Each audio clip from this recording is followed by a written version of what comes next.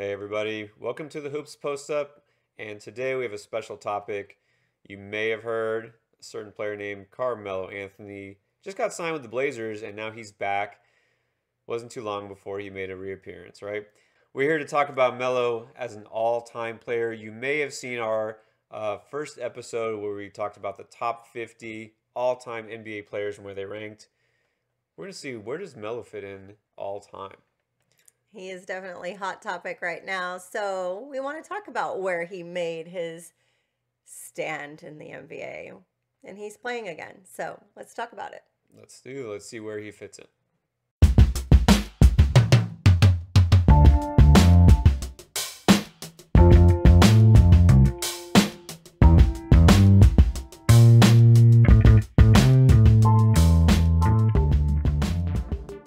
All right, guys, before we get to it, let me introduce us. I'm Pierre. This is Velma, my beautiful wife, and we are not just huge NBA fans, we are obsessive NBA fans. We watch, love, play everything basketball.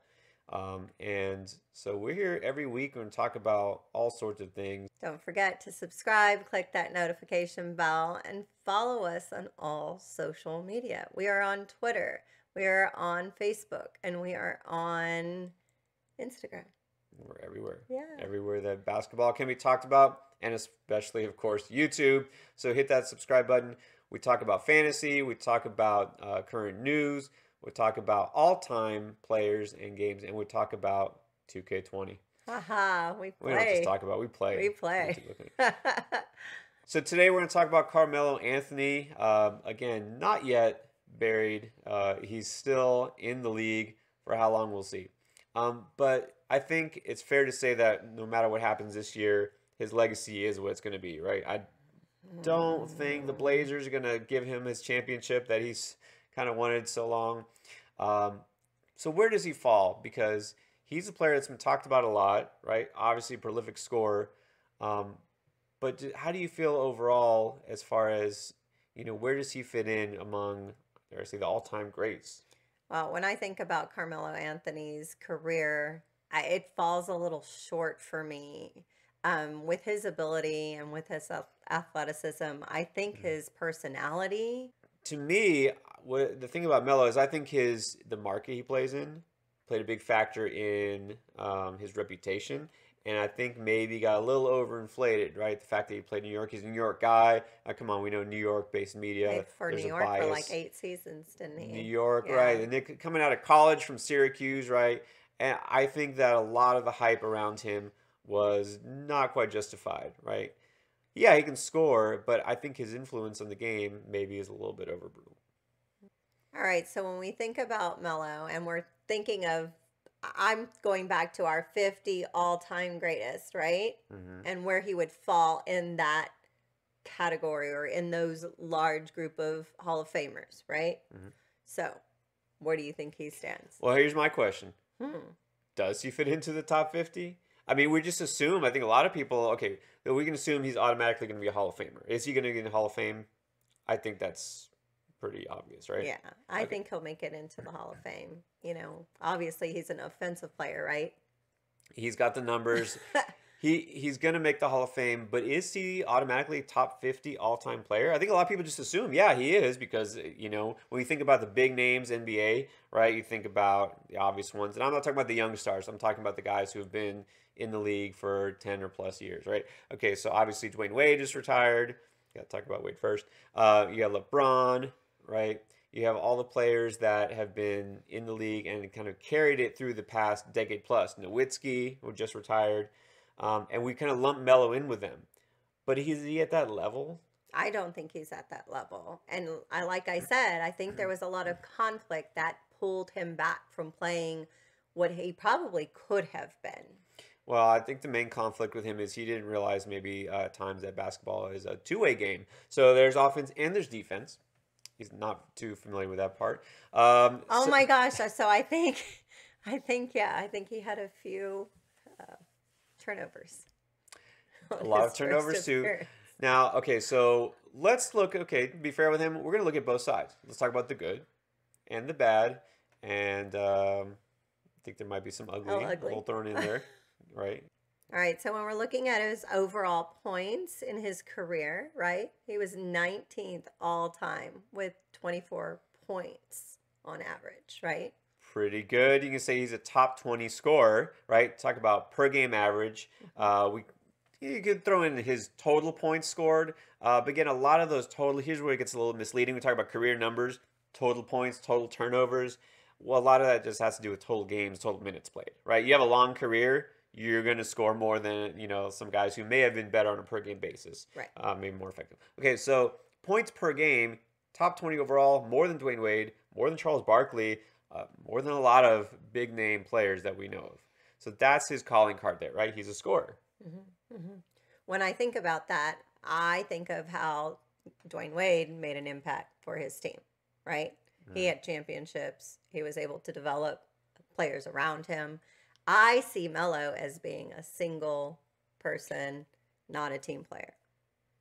And I'm glad you said that because that's the thing. And you hit it right on the head. Wade is one of those players, not to single him out, but he was also a very good passer, right? Ball handler, defender, known for being one of the top shot blocking guards, steals.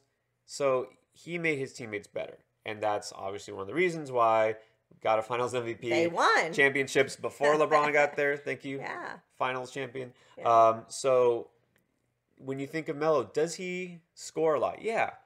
Does he make the players around him, or did he make the players around him better? I don't think so. That's debatable. Now, obviously, not a ball handler, not a point guard, or anything like that, but still have that effect, right? Draw the defenders and then dish to the open player, right? Let somebody else take a shot. Um, that's not him, right? It's about his numbers It's and about his his numbers stats. sometimes, a little too much. All right, so let's talk about let's look at his rebounds, okay? So rebounds. Top 75 of all time.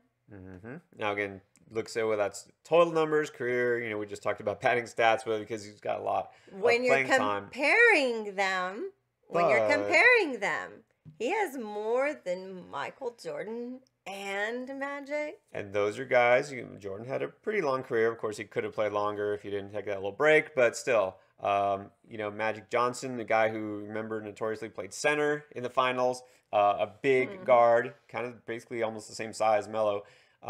So besides just being a prolific scorer, Melo was pretty good rebounder too. Yeah. So the fact that he wasn't a center or a power forward, top 75 all time, I think that carries some weight. Yeah, I think that's pretty good. Okay, so the next thing that we're going to look at is what happened in his career. He was a 10-time All-Star and a 6-time All-NBA Okay, player. so that definitely carries some weight. The fact that he was on a pretty consistent basis recognized as one of the top players in the league, right? And this was, again, switching conferences, switching teams.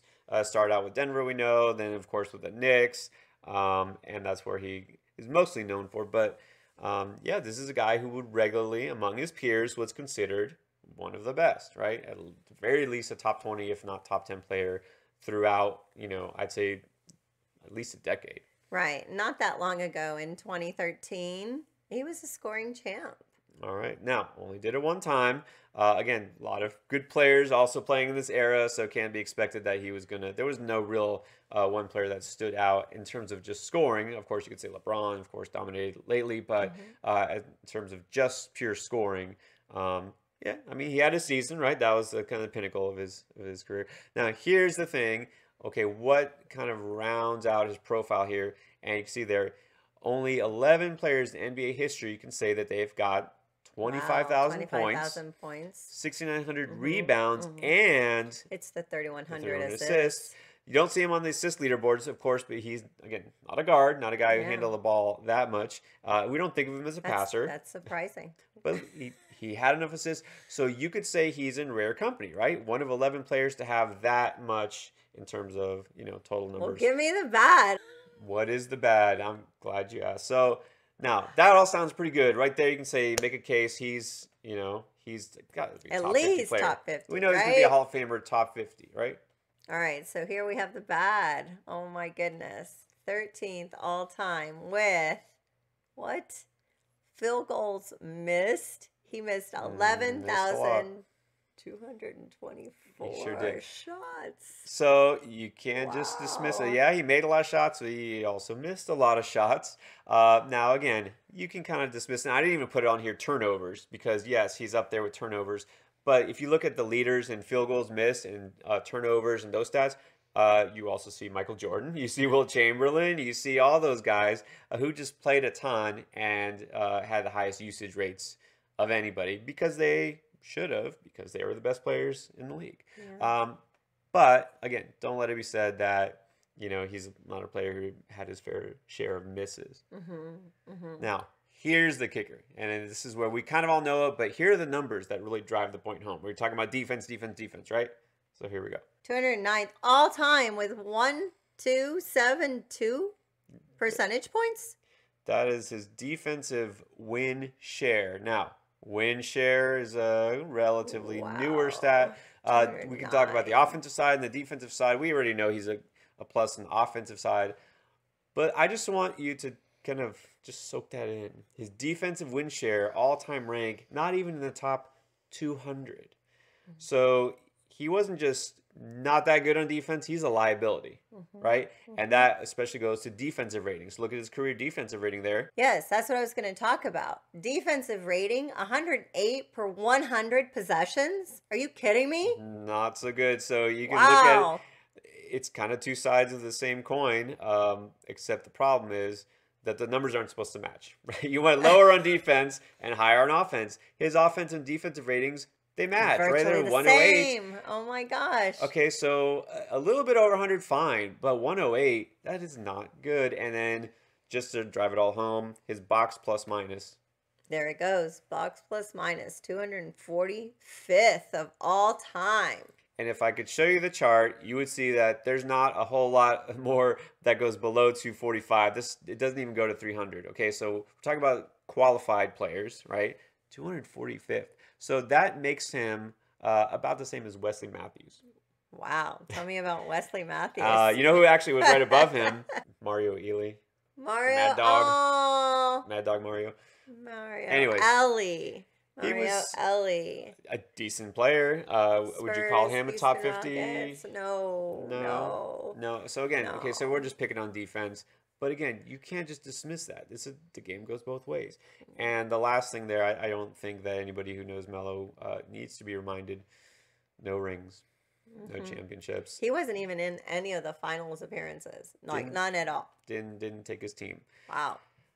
Now, that's a little depressing. Personally, yeah, if you're Melo Well, when fan. you think when he comes out of college, right? Right? He comes out of college with who? With having won a championship, right? Carrying his team as a freshman. Right. Expecting big things. But he comes out with LeBron. He comes out with Dwayne Wade. He comes out with Chris Bosh, right? The big three. All these big guys who have made a name for themselves in this league. And won championships. And he's fallen short. Right. Now, I hate, especially we talk about games like in like football or baseball, or, didn't win a ring, couldn't take his team there. Maybe a quarterback you can say that about, but I hate what you're saying. Like it was his fault. This is the guy. No, it's a team game. It's a team sport. But that's the thing. He didn't play as a team. But in basketball, there's more often than any other sport, one guy makes a difference. One guy makes all the difference. Right? There's only 5 on the court, and we know the NBA is it's a star-guided league. So one player can take his team to the promised land. Yeah. And you know what? Melo just didn't have the opportunity. He just didn't do it. Let's talk about that draft class, because I think that he gets almost too much credit for being part of this great draft class, right? He came out with LeBron and Wade, and we kind of just lumped them all together. But you can't say, here's LeBron and here's Melo. But they thought he was going to be that player. They did. And some people still view him that way. That's what I don't get, because, okay, so let me tell you also, you want to be associated with that draft class? Okay, that top 5 produced 4 Hall of Famers, right? Great players, obviously LeBron, Bosh, Wade, all Heat players. And then Melo. And then there's Darko Milicic. We already know about that. Let me tell you who else is part of that draft class. Let's see how many Hall of Famers there. Chris Kaman, right? The caveman. Did a decent career. But Kirk Heinrich, he was all right. TJ Ford, Mike Sweetney, Jarvis Hayes. Mikhail Petrus, Nick Collison, he was okay off the bench. Marcus Banks, Luke Ridnour, Reese Gaines, Troy Bell, Zarko Kabartn. I see even my Boris. My Boris is there, and my Boris got a championship. Boris Diaw, right? David West. France national team. Those are the only, yeah. Boris Diaw is the next best player on that entire list, except for maybe Leandro Barbosa. But there are a lot of no names in that draft class, and it is front loaded. And I think he gets, again, too much credit for me because, number one, by association of being part of that top 5, this historic draft class, which isn't as great as everybody thinks, and the fact that he was in New York.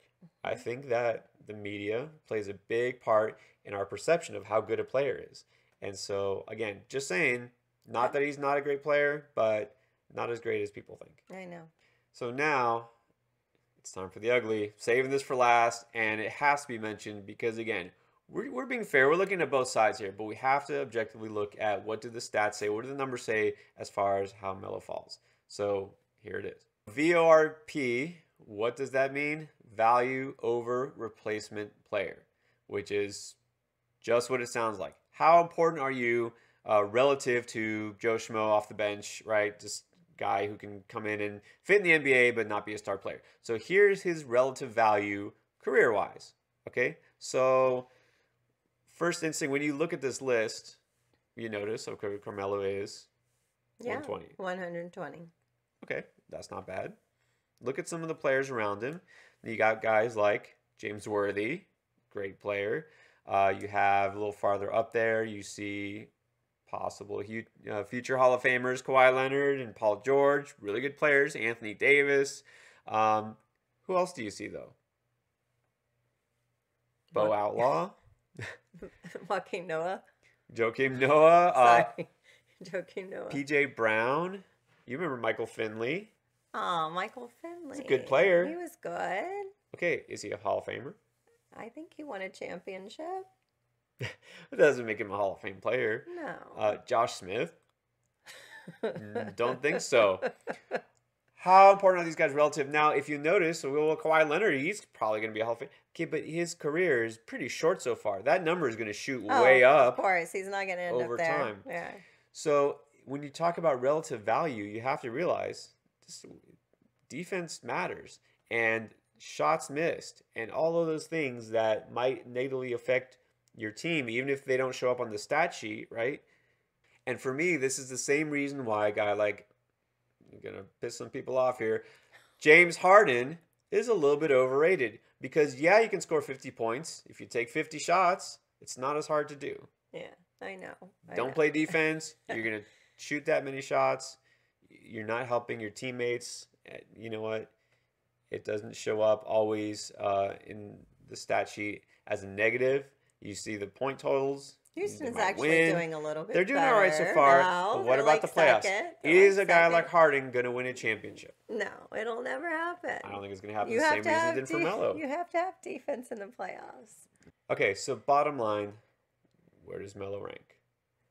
I would have put him at 48. I still would have put him in the top 50. I would if Pau Gasol's there and a couple of other players. I would put him at 48. Okay, so sneaking into the top 50.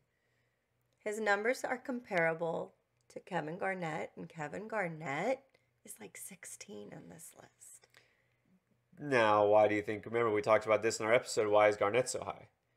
Because of the championship. Yeah, Went to of Boston. Course. He won championships. Right? It helped him win a championship. So he falls closer to my Iceman, George Gervin. Now, Gervin is a guy. Where did he win a ranking? He was in the top 50. He was kind of just barely in there. Yeah, I think he was like 45. Okay. Somewhere around there. Now, again, that's a subjective list, right? This isn't like the end-all, be-all. This is a Bleacher Report thing. It's a pretty good list, though. Okay, so you think he's comparable to Ice? Well, I think Ice had like 26 points, like on average for his career. That's pretty close to Melo. Carmelo, I think he's 24. Yeah. I think that's what we said, it's 24. So it's close. Assists were similar as well. So there you go. Okay, so the numbers statistically are pretty close to the Iceman. Okay, that does sound fair.